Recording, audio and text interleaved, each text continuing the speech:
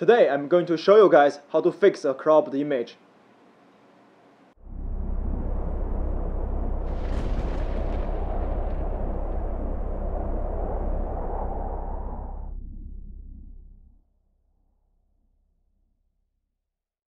Hello guys, welcome to Himalaya Studio. My name is Bosch.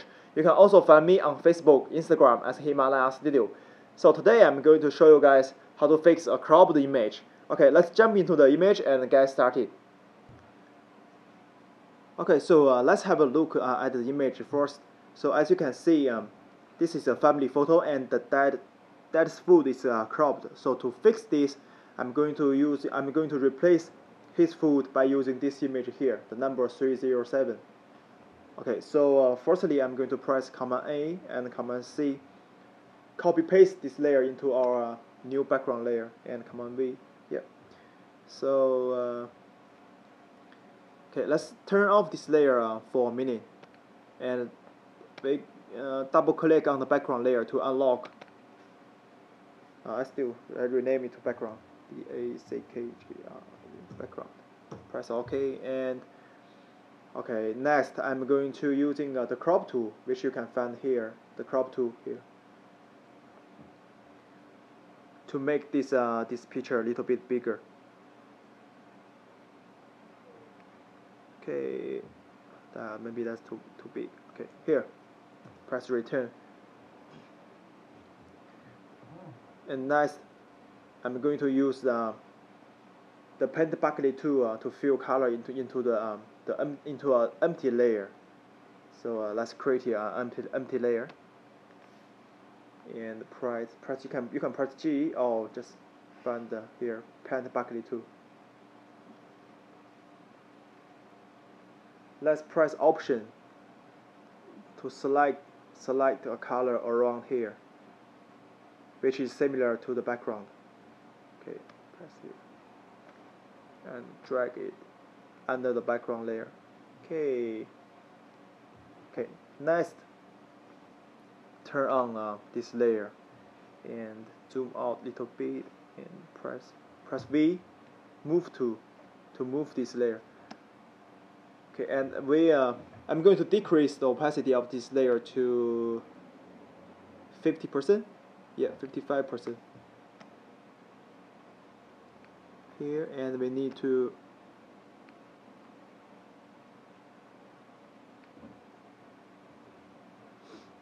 so the idea is we have to make the new food be exactly the same position of the original photo. So I think we need to make it bigger. Yeah, little bit bigger. Okay, maybe a little bit more.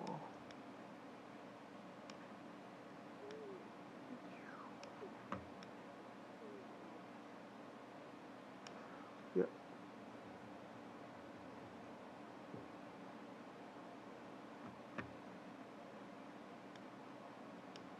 I think somewhere around here. Let's do it.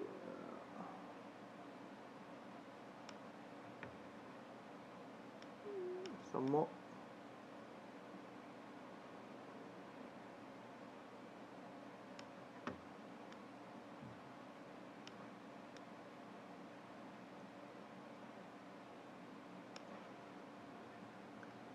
Change a little bit. Okay. Yep, I think that's pretty good. Okay, let's press return and change the opacity back to 100%. And we're going to create a layer mask on this layer 1, and Command I to inverse this layer. Let's zoom in a little bit. Okay, press B for brush, and we're gonna paint on white color. Make sure the opacity is 100%. Okay.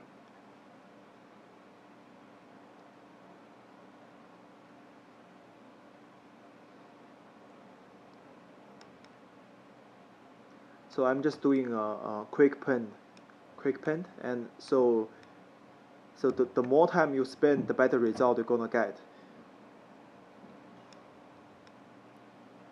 Okay, so and this transition line is printed out. Okay. Yeah, that's pretty good. Okay.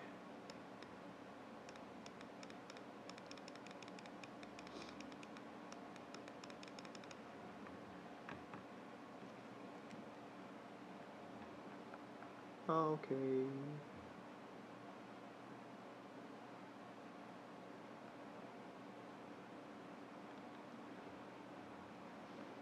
Oh.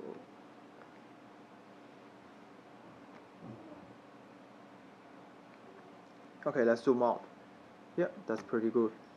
So as you can see, this background, the background layer and our layer 1, the color is different. So okay, so to fix this, we need to combine all the layers together. So Command Option Shift and E. So combine all the layers together, and then we're gonna use the brush tool. We're still using the brush tool, and we're gonna select a color, very similar color here, and we make it bigger, the brush bigger, and we are painting on this transition line here, yeah. Zoom in a little bit. Zoom in. You can see this, the different color here. Here.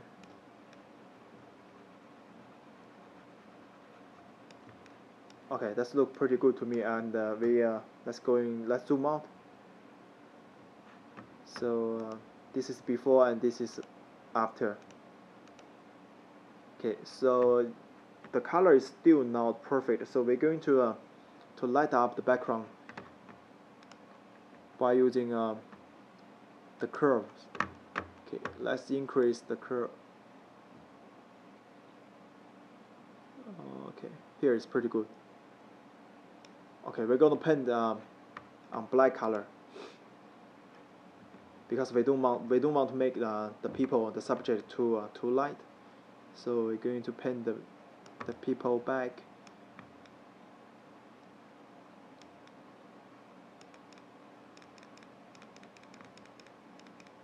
Okay. Here and his feet.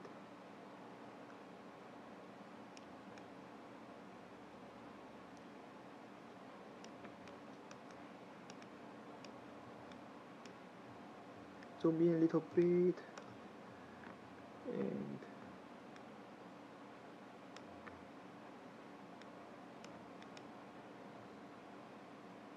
okay, so let's have a look before and after, okay, and here.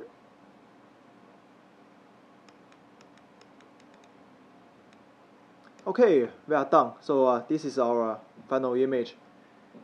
You can see let's see the difference. This is our before and this is after. Okay, thank you guys. Okay guys, thank you so much for watching. So as you can see, layer mask is very important tool, and it's very useful, that can be used in many different ways in Photoshop. So if you guys have any questions, please leave me a comment, and thank you so much for watching, and see you next time. 不知道讲什么了。In many different ways.